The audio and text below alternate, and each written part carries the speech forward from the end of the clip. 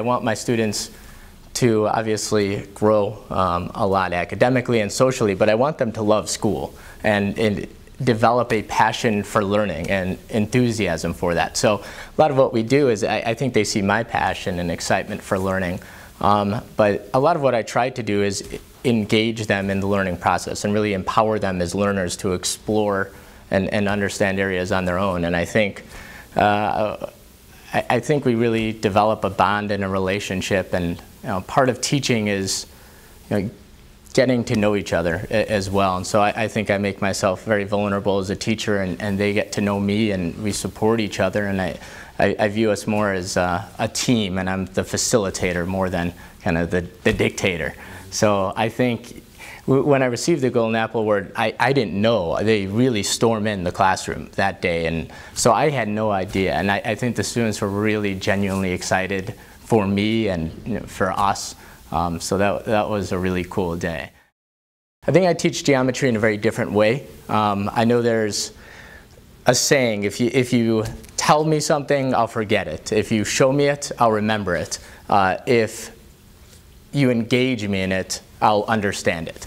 And that's kind of my view on geometry. It's trying to help students create all of these different shapes and understand why these formulas work. And actually, I don't even give students the formulas. We develop it, and the students understand all of these different shapes as a ratio to a square or rectangles. A lot of the inquiry approach to teaching I have, and the exploration to better understand these concepts, actually stems from a class that I referenced quite a bit from Indiana University, which was Q202, Physics in the Classroom.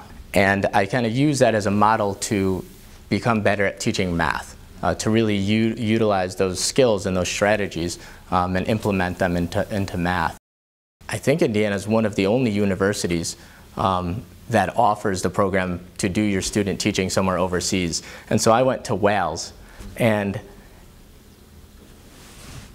it was just an amazing experience. And it taught me so much of what teaching looks like, what it can look like in an environment where there's not all the assessments and testing, and learning a great deal, comparing it from my experiences in the US. And I still keep in touch with the Welsh family.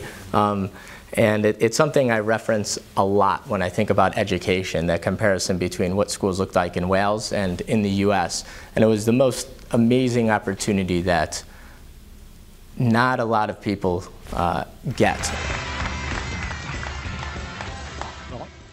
If there's a perfect job out there for every person, then I've definitely found mine.